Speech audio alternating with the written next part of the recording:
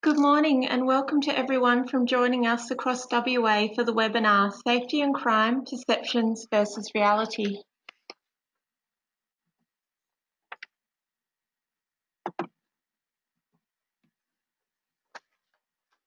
I would like to acknowledge the Whadjuk Noongar people as the traditional custodians of the land on which I am hosting this webinar today and pay my respects to the elders past, present and emerging. Just some quick housekeeping before we get started. Can everyone please ensure their microphones are to mute? And we have also delegated some time at the end for questions. If you do have any questions for Jo, please send them through in the chat tab and we will go through them at the end of the presentation. Also, at the end of the presentation, when the webinar ends, a short survey will appear. Can you please provide your feedback on today's presentation via the survey at the end of this webinar?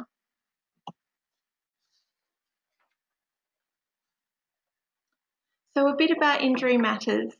Injury Matters is a for-purpose, not-for-profit agency supported by our partners, the WA Department of Health and the Road Safety Commission. We strive to lead the way in preventing injuries and supporting recovery in Western Australia. Our aspiration is that all West Australians live life uninterrupted by injury. We do this through the provision of injury prevention programs and services. We achieve our mission through the delivery of 3 core programs: Stay on Your Feet, Road Trauma Support and No Injury. Road Trauma Support is a statewide service providing free counselling sessions for anyone affected by road trauma, regardless of when the incident occurred or what level of involvement the person had. Stay on Your Feet is WA's falls prevention program for older adults living in the community. Stay on Your Feet aims to reduce falls and fall-related injuries among older adults living in the community and encourage confidence in independent living. And the third program is No Injury, which aims to enhance the capacity of people and organisations to deliver evidence-informed injury prevention and community safety activities.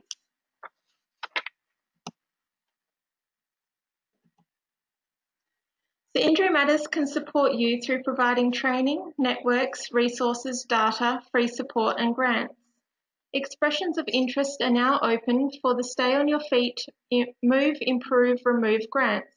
These grants will be available in amounts of up to $5,000 and will fund projects running between the 1st of September and the 30th of November this year. More information can be found on the Stay on Your Feet website, and I can also email some information to everybody following this webinar. So thank you for dialing in today. Local governments play a pivotal role in building safe communities and preventing injuries in the community. From maintaining local parks and gardens to developing public health plans and alcohol management plans, supporting strategies to reduce crime and providing services for vulnerable people, just to name a few. Local governments already do significant work in the injury prevention space, although this work is not always thought of within this context. This webinar today is hosted by Injury Matters to provide local governments with the opportunity to learn more about the perceptions of crime and how issues of perception relate to the reality of how safe our communities really are. So our guest speaker today is Dr. Clare. Jo is an assistant professor and senior lecturer of criminology at UWA. Jo has worked in Australia and Canada and is committed to helping applied practitioners utilise theory, research and analysis to enhance the understanding of problems they are encountering, with a view to developing, implementing and evaluating novel creative intervention strategies. His research focuses on using available data to contribute to solving applied problems. Today Jo will be talking to us about what research and data shows us and how this can compare to community perceptions of safety and crime. I will now give the presentation over to Jo, who is dialing in from UWA.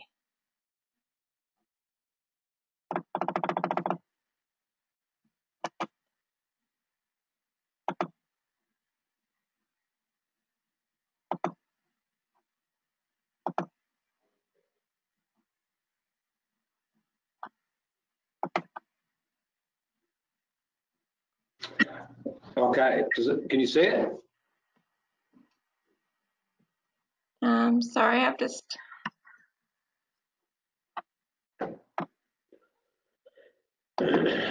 Yes, I can see you, yes. Can everyone see it? Yep. Yep, that's fantastic. Thank you, Joe. Go ahead. Perfect. Okay, thank you so much. You can hear me okay? Yes. Excellent. Okay. Well, thank you for everyone for tuning in. It's the first time I've done one of these, so bear with me. Hopefully it's worth your time. What I wanted to tell you about today is a version of a talk that I gave at a conference sort of late last year, middle of last year. So I'm revisiting that presentation really. I made it at the Local Government Community Safety Conference in August. And the reason I was asked to go along was that the local government community safety officers are starting to feel like they're getting an increased number of calls and complaints that relate to locals' perceptions about crime and safety and people's reduced feelings of being safe. And the types of topics that are being brought up with local governments include things that some of them aren't really crime in the sense of things like homelessness, and some are sort of low-level annoyances that cause a lot of damage, but things like graffiti, and then there's alcohol consumption, drug consumption. And the question was, how do they have this sort of apparent disconnect between what local government's awareness of crime and crime problems is in those areas and what the community's concerns are and the things that are being raised with the LGAs. And these seem to be, from the LGAs that I had spoken to, they're causing a big increase in call demand, increase in demand for services from the LGA, also from police. And so what I wanted to do with this talk is present you some information about what's actually going on as far as crime and what we know about frequency and the extent to which crime is a problem now relative to what it was in the past. And then talk to you about the role that the media is playing, and particularly probably social media, in contributing to the situation that local governments are experiencing. And also try and finish the talk by giving you maybe some tools about things that you could do to get involved in the discussion locally, to try and address people's perceptions of safety, maybe ameliorate their concerns, and also just generally increase awareness about things that you are doing and data-driven interventions that you're involved with. So that's the point of today. And because I would classify myself as very much a sort of quantitative criminologist, a lot of the things I'm going to talk to you about will be based on previous research findings, and I'll try and aggregate a lot of the findings in things like graphs and stuff like that to try and make it useful. And so we're going to talk about data. Why do people feel like crime is going up when it's actually been going down? What do we know about the influence of media, particularly social media, and people's sense of fear? And what we could do to try and maybe influence crime and safety dialogue in your local area. So start off, what do we know about crime? So this graph is from a book by a guy called Steven Pinker.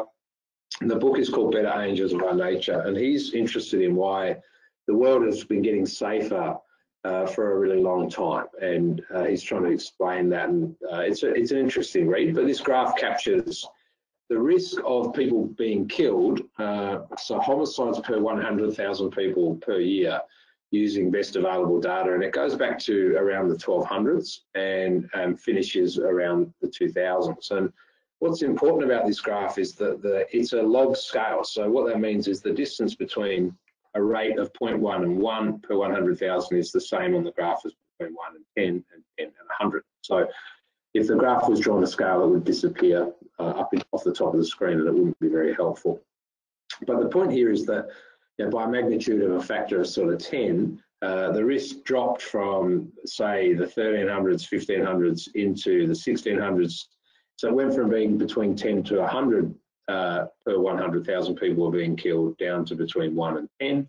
And that sort of rate persisted until around the sort of 1900s, and we've sort of stabilised across all these different parts of the world, where now the homicide risk is around 1 per 100,000 people per year across all these different parts of the world. So definitely the rate at which people are being murdered has declined massively, and it's been going down for a really long time. Now, this is important in the sense of putting recent crime declines, which is what this next graph shows us.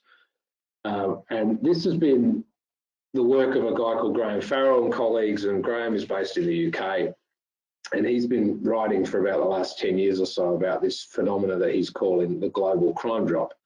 And you can see this is data from the US, and around 1990, when vehicle theft peaked as the top sort of orange line, and violence around peaked maybe about 1994, you can see there's been a steady decline of those two crimes, which very closely overlap, looking at comparing to 1976.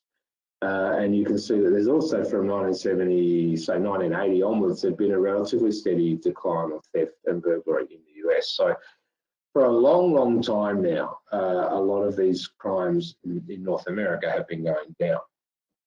This isn't just a North American effect, this is data from the UK. Similar time period, not quite the same, but mid-90s, the British Crime Survey has shown a sharp and steady decline in victimisation in the UK. You can see there's a blip according to counting rules and how police measured things that they were writing down in their data sets, which influences the extent to which they were measuring crime in different ways. But you can again see from even from after the change in rules from around 2002, 2003, there's been a steady decline in police recorded crime in the UK as well. This is Australian data. This is Australian Bureau of Statistics victim survey data looking at household crimes. So we can see all of these different crime types: break-in, attempted break-in, motor vehicle theft, theft from cars, other theft. Up to 2016, all these things have declined relative to the starting point, 2008, 2009. Same for personal crime that we looked at here: physical assault, threats, robbery. There's been reductions according to victim surveys. Over the same period of time, we can see steady declines.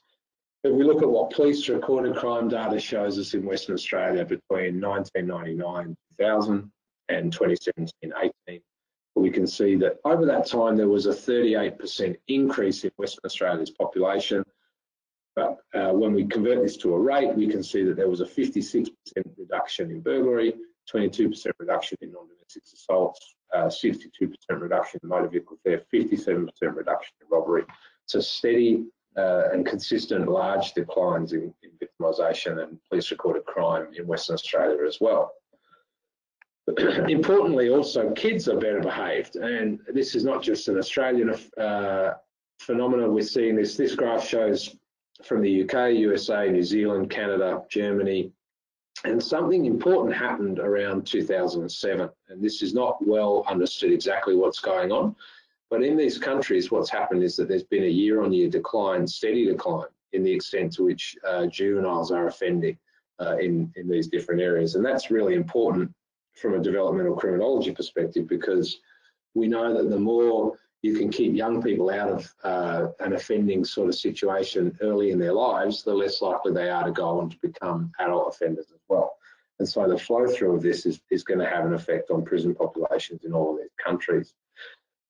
The Australian Bureau of Statistics released this, the Australian Institute of Criminology released this paper last year, titled "Where Have All the Young Offenders Gone?" And they're just comparing two different birth cohorts and trying to make sense of what's going on. How can we explain this large and sustained reduction in offending for these young people? So we also know that crime happens in non-random ways. So the crime that is continuing to happen doesn't happen to everybody. It happens to a very specific subset of people in society. And this is important when we're trying to make sense of risk. So we know from victim surveys that only about 2.4% of the population will experience an assault in a 12-month period. 2.6% will experience some sort of threat of an assault in a 12-month period.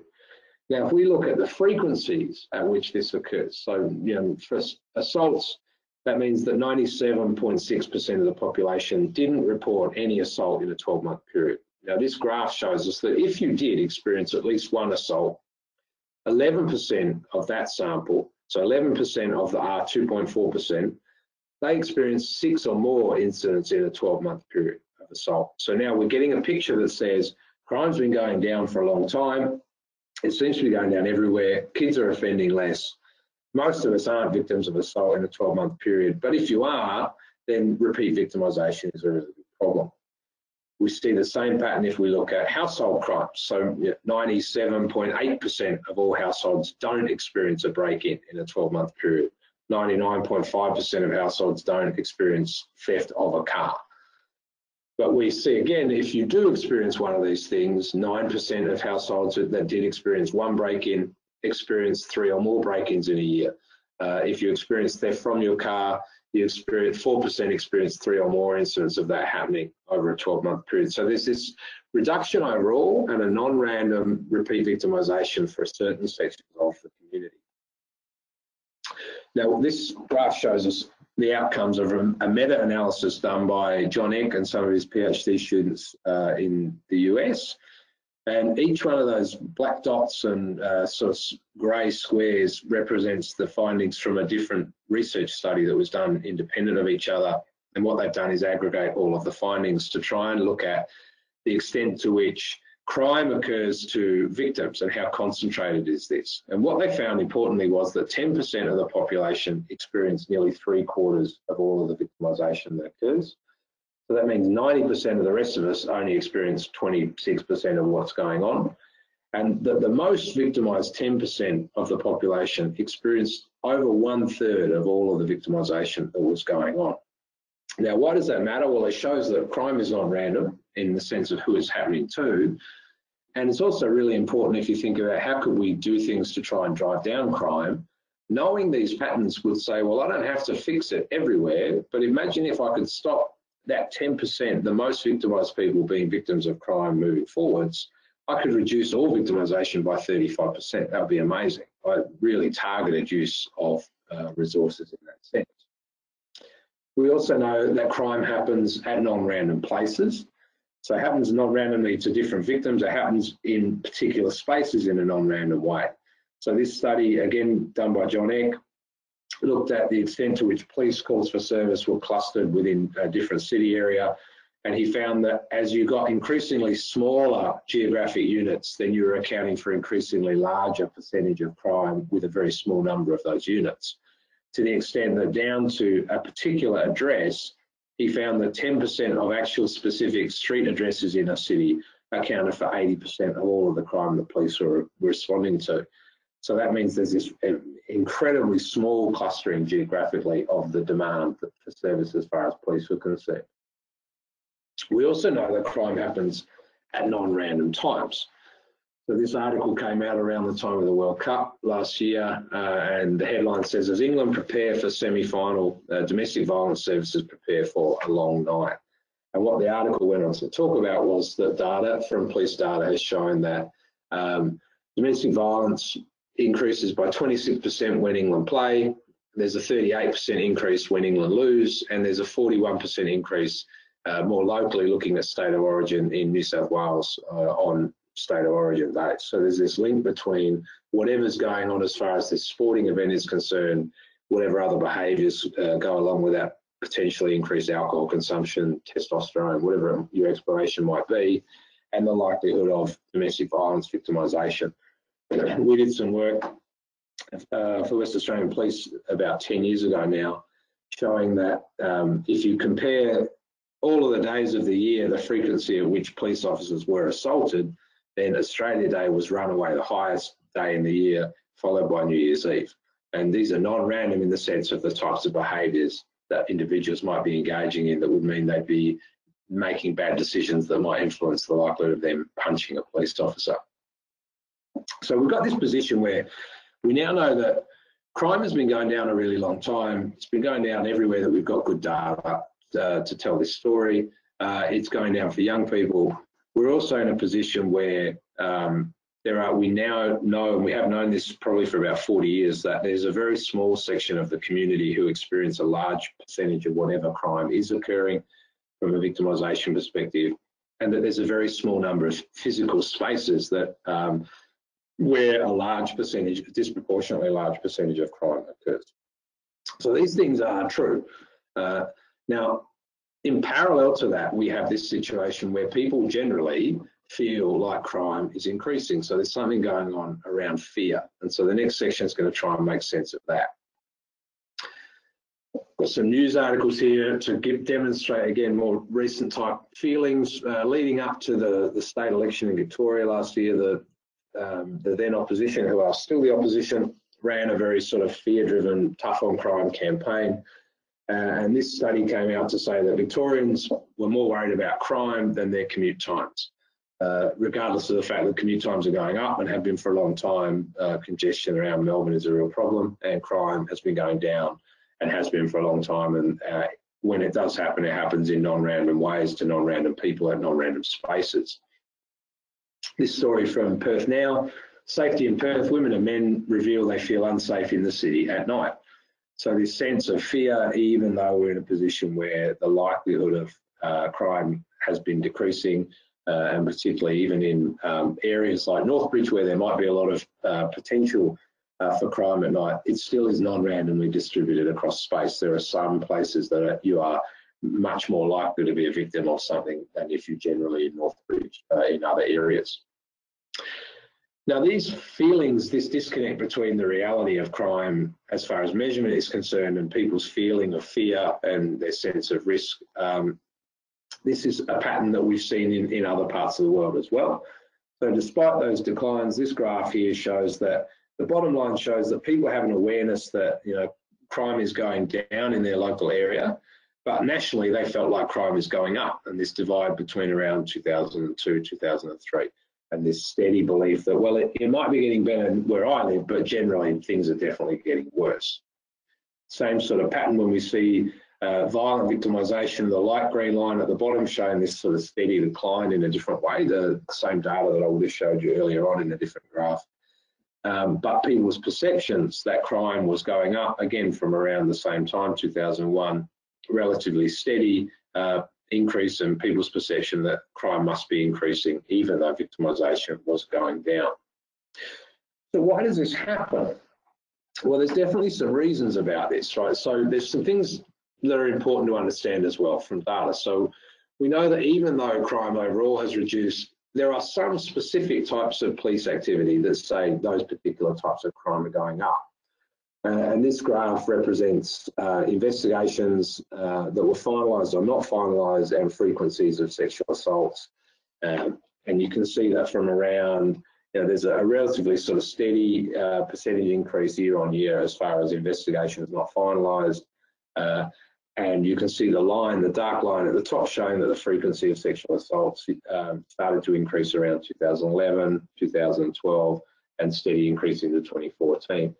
Now, this is why it's important when we're talking about crime trends to be able to triangulate different sets of data, because they give different insight into what's going on. And victim surveys are really useful because they give an insight into how much of something might be happening in the community, regardless of whether people report it to police or not. And police recorded crime is important because sometimes it shows an increase in police recorded crime could mean that there's more crime happening, or it could just mean more people are talking to the police about things that have happened to them. And so there has been an increase recently in sexual assaults that are recorded by police, but I think the reason for that connects back to the positive change in attitudes about the fact that it's not okay, and that things, even historical sexual assaults, are now being brought forward to police, and they're dealing with that. We see a similar sort of pattern relating to changing likelihood of people reporting things, domestic violence related reports to police. And again, I think this connects to the positive public attitudes and the changes that have taken place over recent years, including Rosie Batting being named Australian of the Year.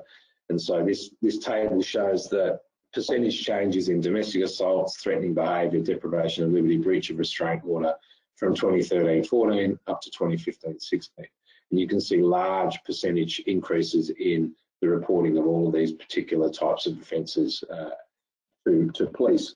But victim surveys over the same period of time show that victimisation is sort of stable for violence, or maybe slightly declining. So we're in a position where the increase is because people are talking about this more rather than it's happening more. And talking about it more might be part of what's contributing to making people feel like there's more of this happening. Despite that sort of high-level global crime drop that Farrell and his colleagues have written about, we also know that there are some local areas where very specific types of crime has increased, vehicle crime, for example, in this particular site. So it isn't the case that at a very local geographic level, crime has uniformly dropped everywhere. We still do get some areas where crime is increasing. And we also get high crime areas relatively. So this graph from Victoria, the darker end showing frequency of sort of criminal incidents. You can see that there are some areas relative to others that have much greater frequency relative to the population. This is a graph from New South Wales, a map showing similar things, that they still, despite the fact that crime has been going down for a long time, we still do get some areas where there is an increase and relatively higher rates of these particular types of offending. And I would show you West Australian data, but we don't have any available because we don't have an equivalent crime statistics body to what they have in Victoria and New South Wales. So the best I can do is to show you that these types of patterns exist, and I know they would exist in Western Australia if the data was made public and available in that sense. We also know that crime's going down, but we still do get chronic repeat offenders. So this graph shows trends in frequency at which offender rate of the population over time from 2008-9 up to 2016-17 in Western Australia. So it's declined slightly, but we do still get relatively consistent frequency of offenders as a small group of the population. But we do, importantly, still get chronic repeat offenders. So this is another meta-analysis done by John Eck and his PhD students, the same group. And what they're interested here now is looking at what they call ravenous wolves, the extent to which a small group of offenders commit a large amount of crime that's going on. And the studies that they aggregate here show that 10% of the population accounts for 2/3 of all of the crime, as far as perpetrators are concerned. And within that offending population, the most active 10% of offenders, they commit over 40% of all of the crime that occurs. So a very small group of people within the community are the ones who are committing a big, large bulk of the offending behaviour that's going on. So we still do get these chronic repeat offenders. Other reasons why people might be feeling like crime is getting worse when the data shows that it isn't is that it's not always obvious the influence of things like population growth on outcomes as far as crime measurement is concerned. This sounds like I'm getting into technicality, but it's really important, and I'll give you an example why. So crime rates control for the denominator in the rate controls for the changing in the number of potential targets for a particular crime. And it helps us standardise across time periods so that we can compare better to make sense of what's really going on. So this story from a couple of years ago in the West Australian talked about how home burglaries had hit a 13-year high, and then they give some absolute numbers in the sense of 2,790 homes targeted in the previous month, up from 2,700 the previous January, so a year-on-year comparison. And then they compare it back to January 2004 when this certain amount of homes had been burgled in that particular month back then. So using a story that uses month-on-month comparisons and absolute numbers of burglaries that occurred, and painting this picture that crime had hit this 13-year high, this particular crime type. Now, what this story didn't account for is the population had changed massively from 2004 up to 2017 in Western Australia. And so there'd been roughly a 37% increase in the number of houses in Western Australia over that period of time. So if you're talking about burglary, what that means is that the potential population of targets, assuming all houses are equally likely to be broken into, had increased by 37%. And so if you converted this to a rate, the month rate divided over those two periods of time, you can see that there was actually a 33% reduction in the rate of burglary per 1,000 houses from 2004 to 2017. And that wasn't the story that came across. So the media was telling us a story that was different from what a correct analysis and presentation of the data would have shown. And this sense of crime rates is important. A colleague of mine from the US writes stuff about this, saying that he just wishes, one of the stories he's written recently saying, I just wish police would stop making these year-to-date comparisons they're not helpful. This small number variation masks meaningful change, and it makes it difficult to communicate what the truth is about what's going on as far as crime is concerned. So this example again shows that if we just count absolute numbers of data from a police perspective, you can see that relative to 2009, it looks like there's been a steady increase in the number of offences that police were dealing with. So it makes it look like crime is worse. It makes it look like it's different from the things that I've been telling you so far. But if you convert it back to crime rates in the sense of per 100,000 people, keeping in mind that the population has increased steadily in Western Australia for over that period of time, you can see we get declines in all crime, declines in household crime, declines in crimes against the person, excluding domestic violence and sexual assault, and large increases in domestic violence and sexual assault, which tap back into the Royal Commission effect, the Rosie Batty effect that I talked about earlier. So I think incorrect representation of information around crime is part of the story. Failure to analyse these sort of trends and put them in context effectively is part of what's going on. But I think on top of that, there's also the influence of the media. So in the next section, I'm going to talk to you about the role that the media plays in people's perceptions that crime is worse and increasing people's sense of fear. So if we look first at what do we know about traditional media sources, there's definitely been this complicated network nexus in between these main players that influences what the media report about, what politicians talk about, what public opinion is about particular frequencies of things, what we should do to respond to things. And then there's also special interest groups who have usually sort of a limited number of agenda items that they're particularly focused on. And there's a discourse that goes on between these key players and they influence each other. This isn't a linear relationship, but it influences what gets talked about at any particular time in this sort of dynamic context. Now, the media has some choices about how they can choose to present information about things like crime. They could base their reporting largely on facts, try and avoid emotive presentation styles, give balanced perspectives, or at the other extreme, they could focus on sensationalism, emphasising particularly graphic, unusual crime types, report things out of the official context, try and sell a story, a particular message, push an agenda. Now, the problem here from a traditional media sense is that sensationalism is definitely more popular, it's more available, and it's much more digestible.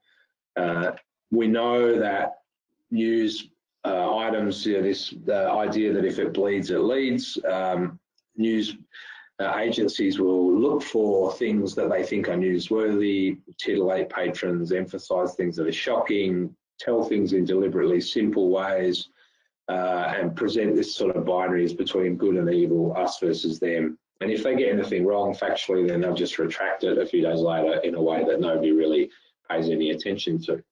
And this quote, which is relatively old now, captures what is still true, I think, about the media. So in reporting crime or violence in a sensational way, the media may well be giving sections of the public the sort of food that they want, but their appetite grows with the eating. So from recent research, these are some examples that I put together just before I gave the talk last year. So this headline of the article, a black teen, a white cop and a city in turmoil, analysing newspaper reports on Ferguson, Missouri and the death of Michael Brown. So this is an example where a police officer shot an African-American man, and then there was a riot in the town, and the shooting was deemed to be unlawful through the court of law.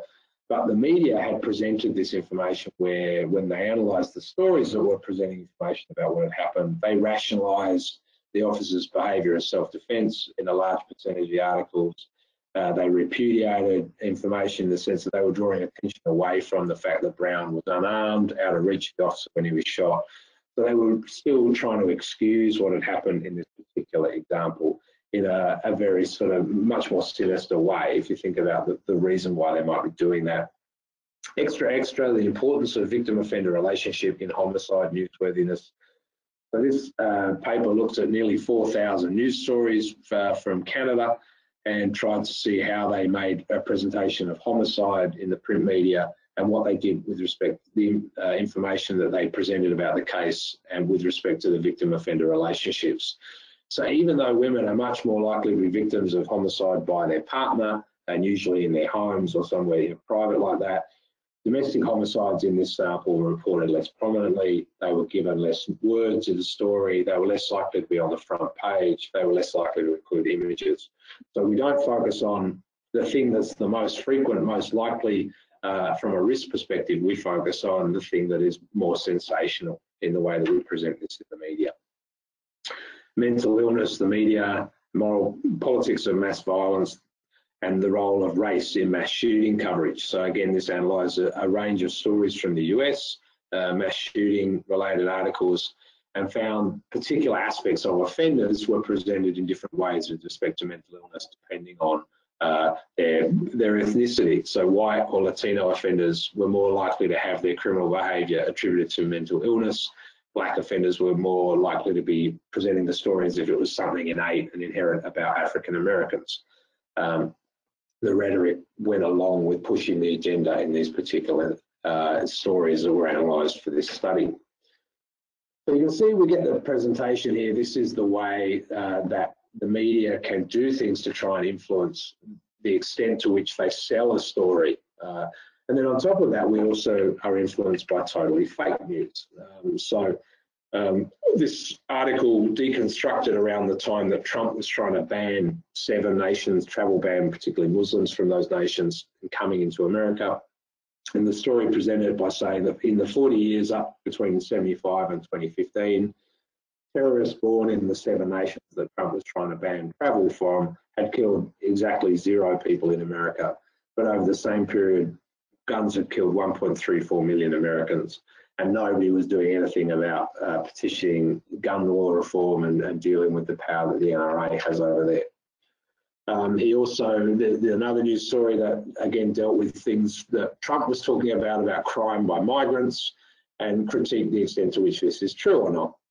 And the study showed that there is criminal behaviour from first-generation migrants in the US at a rate of about 17% committed a crime in the first year.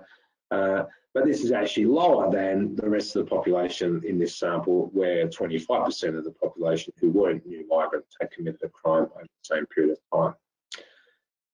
So these things matter. They're sort of non-trivial and they're significant because they influence people's fear of crime. So fear of victimisation is not innate. It's not related to the risk of victimisation we talked about before. It's actually a social or cultural process. Sorry, that's my phone. It's context specific. It's influenced by whatever the dominant social, political, economic, cultural, religious beliefs are that you have at the time. It varies as a function of age, gender, race, income, geography. And so we're in this position where we know that people's engagement with media influences their sense of fear. It's not connected to data. And what this does is it increases public anxiety, and it can then influence people's likelihood of contacting agencies, reporting things, increasing demand for things, living in a more fearful way within their environment. So all of these things matter from that perspective. Now, this is traditional media. What do we know more when we look at social media? And this is getting back to the original question that I was asked to talk about with respect to why potentially locally run social media groups were maybe influencing people's sense of fear and safety in their community, and then the flow-on effect that that had for demand from local government agencies and police in those particular areas. So it's a relatively emerging area of research. I've tried to track down what we know, and I'm interested in collecting more information about this as we go forward. But police, as this pop-up suggests, are moving in some areas to trying to use Facebook, Twitter, social media sources to try and manage people's even reporting crime to them. So this is definitely a space that people are trying to engage with and make sense of. So the question is this making people's sense of fear better or worse, or having no influence at all? So what do we know?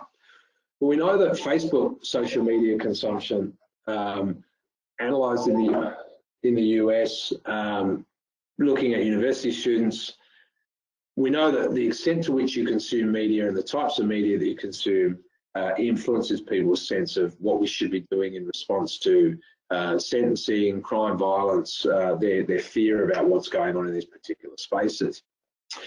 So we know that your increase in punitive attitudes in the sense of what you, like a tougher on crime agenda, are influenced by the extent to which people generally consume media in the US, national TV news, crime TV shows. Social media consumption also influences people's likelihood of having a punitive attitude, particularly with respect to sentencing and punishment. And this is really important if you've ever read any of people's responses on things like the police Facebook Crime Stopper page, or if you're enrolled in any of those local government groups, you can see that people typically will report things, and then quite quickly we get to a very punitive dialogue in those spaces where people are saying what they think should happen in response to these particular types of offending. And we also know that people's punitive attitudes from this survey were increased or related to being white, being young, having a high fear of crime anyway, and coming from, what's important here is relatively low problem neighbourhoods. So these aren't people who are highly victimised, these are people who are from areas where there aren't a lot of crimes. And there was also a link in this study with respect to conservative political attitudes. So Facebook seems to have an effect. This Netherlands-based study talked about the influence of WhatsApp, so locally hosted WhatsApp groups, chat groups, spreading information about what's going on. Citizens moderated, and they were interested in the extent to which this was influencing things like people's likelihood of reporting to police and their sense of fear. What they found from this study was some positive outcomes of involvement in these groups. Group participation was increasing awareness of public safety issues. The police were actively engaged with the groups and were responding in a timely manner, but they raised some cautions. So there was a low threshold or a lot of variation with respect to what people were motivated to define as suspicious or criminal and the extent to which they might report things. It was almost like an echo chamber effect where people would report things because the group had said you should report this, where if it had been an individual choice, they might not have. There was a lot of noise on the groups themselves, complexity around moderating, who's in charge, what the rules are, what people post around privacy, and the risk of people crossing into vigilante type behaviour. And from a sense of fear, there was also this dual effect in the sense that participation could enhance people's feelings of safety, but for a small subgroup, and particularly the high users within this group, it actually made them feel less safe. So being involved in these type of locally run, locally hosted, locally focused crime and safety groups was actually potentially decreasing the feelings of safety for the people who signed up for them, which potentially self-selected anyway because they were already feeling unsafe. So we also know that there's a link when we look at Twitter use and crime and disorder. This is from the UK, London-based study. So it was found, again, Twitter postings about disorder and crime were significantly correlated with crime in those areas. But the important take-home from this also related back to this low crime area were the ones who were most likely to be sensitive to signs of sort of neighbourhood degeneration. So if you're from an area, almost like the not in my backyard effect, I think, from an area where you're hoping to keep things nice, then that might be a way that you start engaging at a much lower level threshold about things that you think are signs of problems that aren't necessarily crimes, but they're things that you just think somebody should do something about. And I thought this picture captured that nicely. This is from March 2018. Mosman Park Council encourages residents to report antisocial behaviour and crime in a particular problem street. So there's now an increase, a call for increased calls for service and reporting about very specific thing, not all of which is crime, some of which might be more antisocial behaviour, just stuff people don't want. And we also know from Facebook that there's this naming and shaming phenomenon where people actually are likely to post things, forward things online, share information about stuff when we haven't met the threshold as far as proof or a conviction from a court or anything like that. So we're lowering the bar as far as the likelihood of engaging this. We name suspects. We potentially increase noise and uncertainty around what's really going on by posting information that's not fact-checked and not necessarily true, but it gains momentum out in a Facebook space really quickly. I'm conscious of time, so I'll keep on moving. So how can we influence the crime and safety dialogue? How could local governments do anything to try and improve this situation? Well, as I said at the conference last year, I don't have the perfect answer, so I'm sorry if you've been waiting for that one. But I could propose some ideas about how LGAs and other agencies in this space could engage with local crime and safety dialogue that try and maximise benefits and minimise any sort of negative consequences. I'm not clear about the content of all of the social media groups, and I'm not clear about how much is accurate of the information that's on there, how much is fear-driven, how much is creating fear, how much is just noise in those spaces. And that's a piece of work that needs some extra work in its own right, I think, some more research. Overall, I would try and encourage everybody involved to avoid knee-jerk reactions. And so correlations don't equal causations, and this graph captures that beautifully. Yeah, just because two things are co-occurring in time or co-occurring in space doesn't mean that one is causing the other. So more complaints doesn't necessarily mean more problems. Research from the UK has shown what we might call super users to particular crime type platforms, web-based platforms, fixmystreet.com. And so if you just relied on the extent to which you're told about things, you might miss these patterns, which could get back to some special interest groups. They have particular agendas that they're trying to push, or it could tap into other types of biases, racism, whatever might be apparent in the community that you're working with. I would encourage all of the LGAs who are interested in shaping dialogue in this space to rely on a social science approach. So there's lots of free information, and these are all links, and I'll make some slides available if that would be useful, but this builds on what we know works to prevent crime and deal with local problems. There's a process you can go through. These are easy to use guides, things that you can implement in your own areas. And the idea is rely on a process of clearly identifying what it is you're trying to fix, implement a strategy that connects to the thing you're trying to fix in a way that will try and make it better, and then spend some time to check whether what you did worked or not. That's really all these things are trying to encourage you to do, and these are some ways that you can try and go about it. I would also encourage you to engage with the existing technology to try and do things around conducting regular representative local community safety audits, try and get a sense of what's driving people's concerns. Develop locally specific problem-focused solutions, so based on evidence, what we know works. Build on all the things I've told you about the non-randomness of victimisation, where things happen, who's involved, so that you can implement very targeted responses. Work in partnership with other agencies as much as you can. Key agencies who also have an interest in fixing the thing you're trying to address. Build on best practices. Fund things properly in the sense of giving them enough resources and enough time to see whether or not the change you made actually works, and evaluate it critically to see if you got the outcome that you did.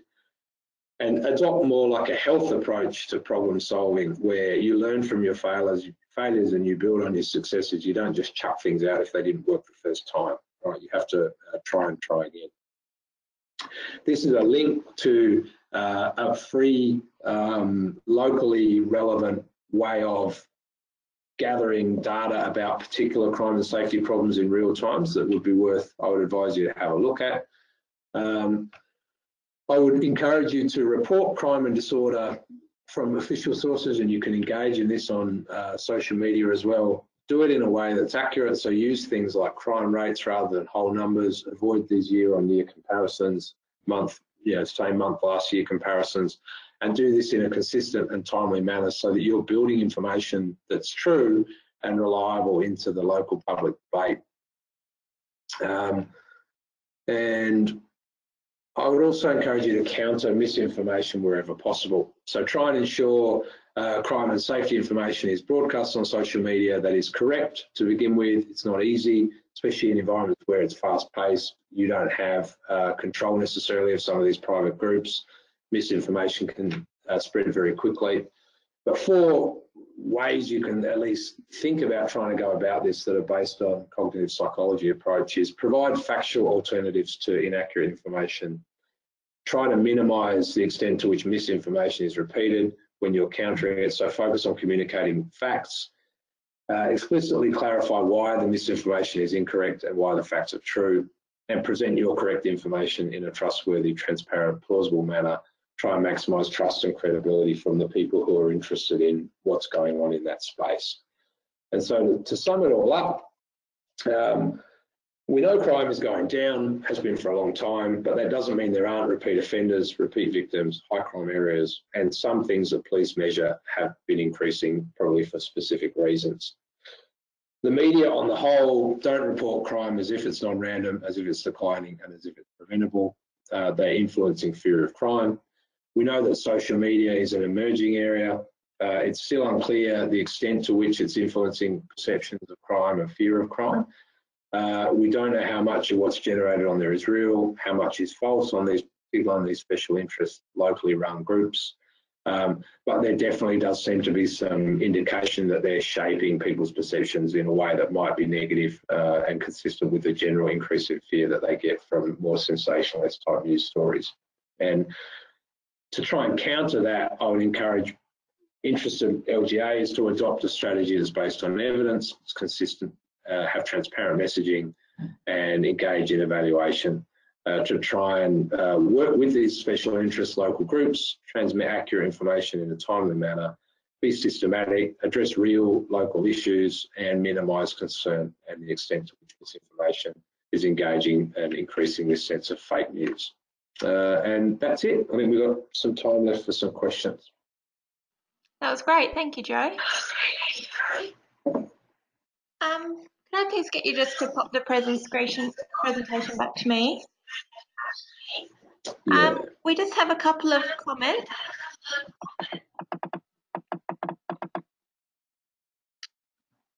Right,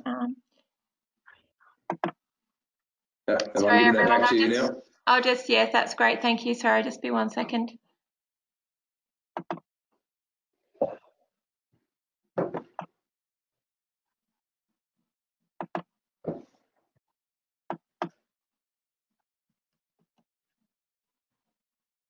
Okay, so one of the questions that I have here, sorry, just reading. Is there a relationship between perceived crime rates and imprisonment rates, both increasing, but maybe association rather than evidence of cause and effect? And that question's from Rosalie.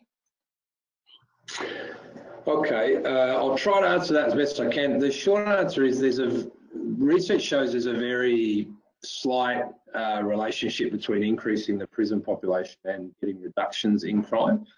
But from a cost-benefit perspective, it's not an effective way to go forwards. You know, the short answer, Don Weatherburn is the director of the Bureau of Crime Stats and Research in New South Wales, and he has given some interviews over the last few years basically saying that we get the prison population that we want based on the policies that we have, the decisions we make around what we criminalise, what we decide people should go to prison for, and how long we send them there for.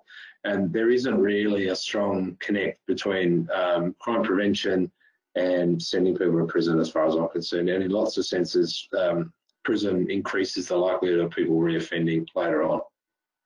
Does that answer the question? I think so. I'll just give Rosalie a moment to see if she wants to write anything back. But there was also another question around if there's any data to do with more modern, perhaps what people might feel is a more modern crime, such as credit card theft and fraud, or being scammed or conned, like you hear a lot in the media with the elderly. Yeah, traditional sources of data don't collect a lot of those emerging crimes very well. The tap and go credit card stuff has definitely been absorbed into police statistics in their thefts, and particularly a lot of the sort of theft under $100 type data, which there is trends showing that is increasing. And the previous police commissioner had even called to banks to try and stop people being able to use tap and go as a pay wave fraud, because that's definitely driving up crime as far as that's concerned. But there is no appetite to change that opportunity from the bank's perspective. I think they're not interested in that. There are special studies that are available, and it's an emerging area of research priorities for the Australian Institute of Criminology to look at like cybercrime, and so more special interest data would be available on their websites around those types of things, but they're not routinely collected in the traditional sources in a way that you can pull them apart. Interesting. Yeah, okay. And at the moment, that seems to be all the questions, but there was quite a few comments that the repeat victimisation was quite an interesting theme, and also the non-random victimisation as well. And now, obviously, you mentioned the increase in sexual assault and family and domestic violence, but perhaps that was just around the discussion broadening in the community around those topics rather than the incidences increasing. So, yeah. Would you say that's correct around the sexual assault and family and domestic violence? That is more reported perhaps than previous years? Yes, I think that's exactly what's driving it. I think it's definitely being reported more, and the police data that they make public, they even separate the sexual assaults. I think they separate them from historical ones to current ones, and you can see if you look back over the last few years that there was a large increase in the extent to which people were reporting historical events, which I think is consistent with that change in the dialogue and change in a belief that the justice system will take it seriously. Yeah. As a community, we're kind of looking at it differently. Absolutely, yeah. And if the change is positive, right? So you could argue that maybe that's an example where increased crime, as far as police recorded crime is concerned, is actually a good news story. Yeah, definitely. Yeah. Great. Well, thank you so much for your time today, Joe. I really appreciate that. So your presentation was really informative, and we really appreciate you giving us your time to share your knowledge with us all. So thank you.